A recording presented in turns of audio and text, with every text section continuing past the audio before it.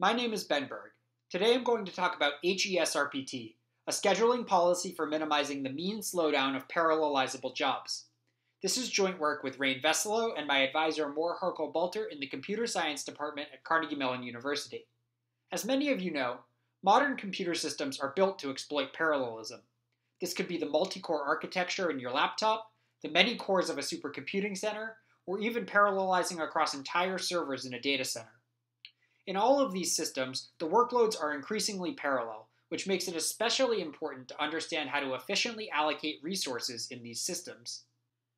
Today we'll consider the problem of allocating servers to parallelizable jobs in a data center. For example, here we have a data center of n equals 16 servers, which is tasked with processing a set of m equals 4 jobs. Each job is assumed to have some inherent size. A job size tells us how long the job would take to complete if run on a single server. Job sizes are assumed to be known to the system, and all jobs are assumed to be present at time 0. We can now exploit parallelism in a couple of ways. First, we can allocate a single server to each job and run these jobs in parallel. Second, because these are parallelizable jobs, we can allocate multiple servers to each individual job. Here we've allocated 4 servers to each job. The question then is, how much faster will a job run on 4 servers than it would run on a single server? To answer this question, we'll look at a job speedup function. To visualize this, I'll put servers on the x-axis and the job speedup function s of k on the y-axis. Ideally, jobs would get a speedup function like this green line. This is an ideal speedup function because it tells us that jobs would run 3 times as fast on 3 servers and 4 times as fast on 4 servers. For example, the blue job would take time 1 to complete on a single server, but it would take only time 1/4 to complete on 4 servers. Unfortunately, realistic speedup curves look more like this red line. Under a realistic speedup curve, the speedup a job receives is not proportional to the number of servers it runs on, and jobs eventually make highly inefficient use of additional servers.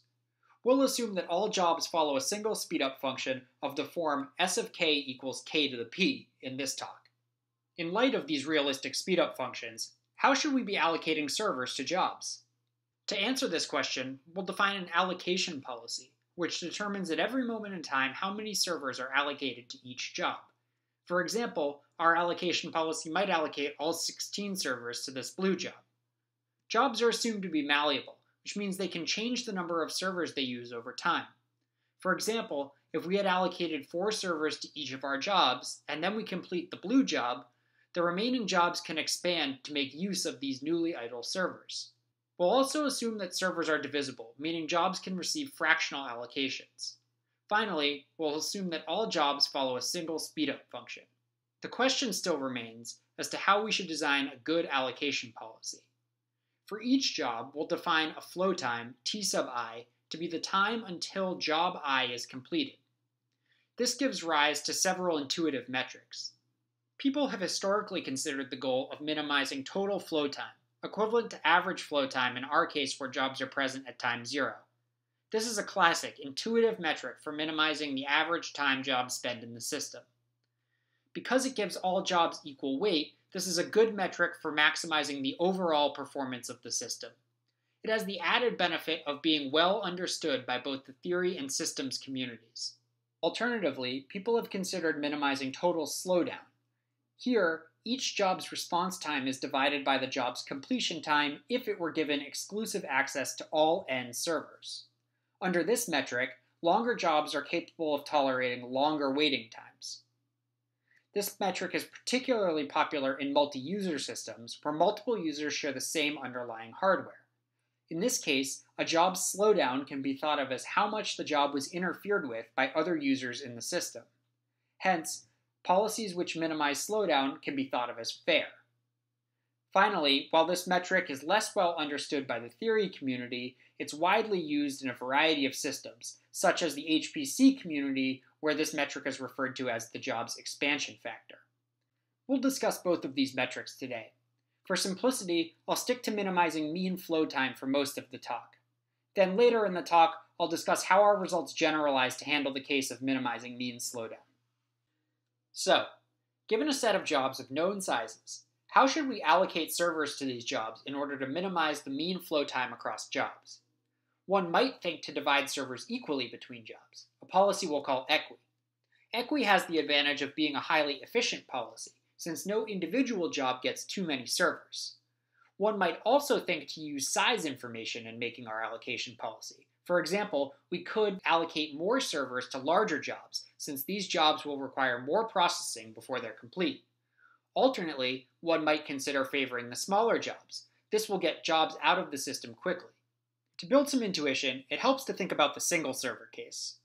If we had a single server and the same 4 jobs of known size, the optimal policy would be to complete the jobs in order of the shortest remaining processing time first. That is, we would devote the entire server to completing the shortest job first, then the next shortest job, and finally the longest job would be completed last. So perhaps the thing to do is emulate the single server case and do SRPT. That is, allocate all servers to the shortest remaining job. However, our speedup function tells us that allocating too many servers to an individual job is highly inefficient. What we probably want is a policy that favors small jobs but doesn't go all the way to SRPT. Let's instead consider an easier problem. Let there be just 2 jobs, both of size 1. We'll define s of k to be the square root of k, and we'll let n equal 100. It certainly seems that in this nice symmetric case, equi, splitting the servers equally, would be a good policy. To see why this still might not be so good, let's consider the single server case again.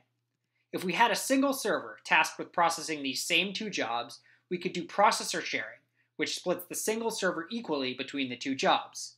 This causes both jobs to finish at time 2. This results in a total flow time of 4. If we had instead done the jobs in first come first serve order, we would have gotten a total flow time of just 3. Because there are just 2 jobs, we can actually numerically compute the optimal policy in this case. I'll define theta to be the fraction of the n servers allocated to the blue job. We can then graph theta on the x-axis and the total flow time of the 2 jobs in the y-axis. When theta equals 0.5, we're doing equi. When theta equals 1, we're doing SRPT. We can now show the total flow time of the jobs as a function of theta. Although equi is highly efficient, and although SRPT favors short jobs, neither of these extreme endpoints is optimal in this case. In fact, the optimal allocation is to set theta equal to 0.75. Even in this nice symmetric case, the optimal policy is highly asymmetric. Rather than strictly maximizing efficiency or strictly favoring short jobs, what we actually want is a policy which gets the best of both worlds.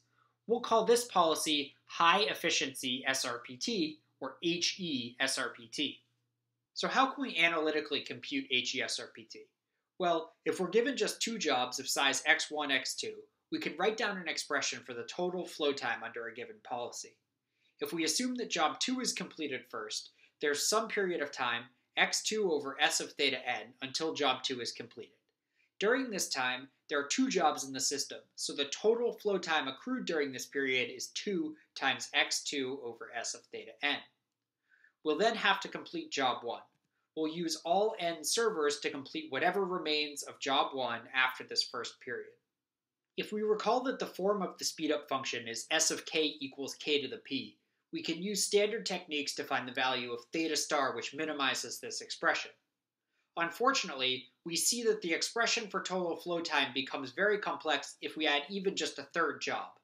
In general, with m jobs in the system, we'll have to solve an optimization problem with m squared variables. To make matters worse, note that this expression explicitly encodes a particular completion order of the jobs. That is, if we were to consider a policy which completes job 2 first instead of job 3, we would have to write down a completely different optimization problem. In fact, there will be a different optimization problem corresponding to each completion order.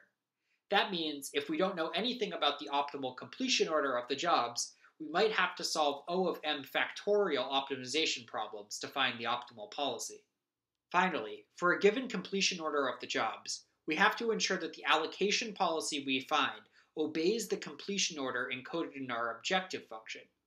This means that we actually need to do constrained optimization, and each one of these m factorial optimization problems will have O of m constraints.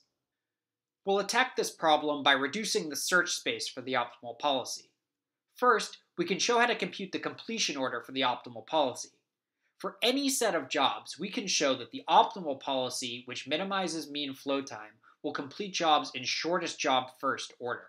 This allows us to consider just one of the m factorial possible optimization problems.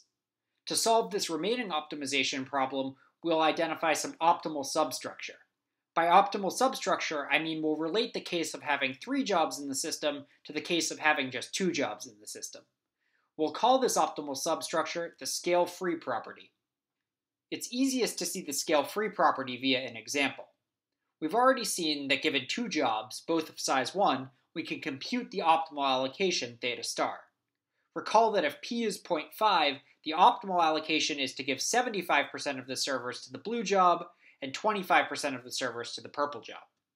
The scale-free property follows from an interesting observation, which is that the optimal fraction theta star does not depend on n.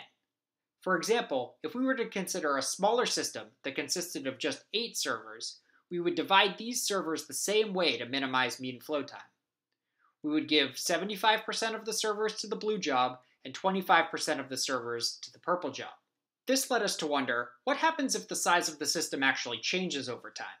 That is, what if at time 0 there are 8 servers, but at some point in the future, 8 additional servers become available?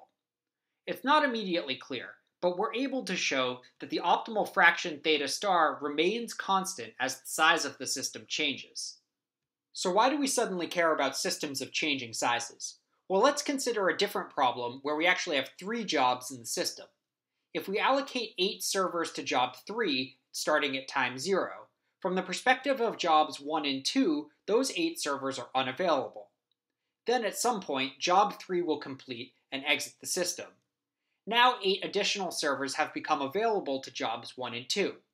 What the scale-free property tells us is we use the same fraction theta star to divide servers between jobs 1 and 2, both before and after job 3 is in the system. More formally, we proved that for any job I, the allocation to job I as a fraction of the allocation to jobs larger than I is equal to some constant omega I. We refer to each omega I as a scale-free constant. The power of the scale-free property is that it takes us from an optimization problem of m squared variables to an optimization problem of exactly m scale-free constants. This makes it much easier to write an expression for total flow time as a function of our scale-free constants. We can then explicitly solve for the optimal value of our scale-free constants. Given m scale-free constants, we can precisely define heSRPT. To define the optimal allocation, I just need a bit of notation. I'll allow theta star sub I of t to denote the optimal allocation to the ith largest job at time t when there are m of t jobs in the system. We calculate that the optimal allocation is given by the following expression. Let's look at an example from earlier using our same set of jobs. I'll put time on the x-axis and allocation on the y-axis. Note that during the first interval of time, smaller jobs are getting larger allocations, but no single job is dominating. Then when the first job, job 1, completes, its servers are redistributed to the remaining jobs according to the scale-free property. This trend continues. Jobs are completed in shortest job first order, and the newly idle servers are reallocated proportionally to the remaining jobs. To summarize, we had the goal of minimizing mean flow time. To do this, we showed that the optimal completion order is shortest job first. We also found some optimal substructure in the form of the scale-free property. We then used these 2 properties to derive the optimal allocation function. Recall that we had the dual goal of minimizing mean slowdown as well. We can show that the optimal completion order for minimizing mean slowdown is also to complete jobs in shortest job first order. Similarly, we can show that the scale-free property holds in the case of minimizing mean slowdown as well. Hence, all that remains is to derive a new optimal allocation using our scale-free constants and a slightly different objective function. The optimal allocation for slowdown has a new term, Zi, which represents the rate at which slowdown is accrued in our system. The optimal allocation for slowdown has the following form. Note that this is very similar to the form of the optimal allocation which minimizes mean flow time. We can look at our same example from before and see very similar trends. Jobs are finished in shortest job first order, and the scale-free property is obeyed. However, in the case of minimizing slowdown, we bias more heavily towards short jobs. To conclude, I've presented a model for server allocation for parallelizable jobs of known sizes. We had the dual goals of minimizing mean flow time and mean slowdown, and I presented closed forums for the optimal policies in both cases. To find these optimal policies, we reduced the search space by first proving that the optimal completion order was shortest job first, and then deriving the scale-free property. I'm now happy to take any questions.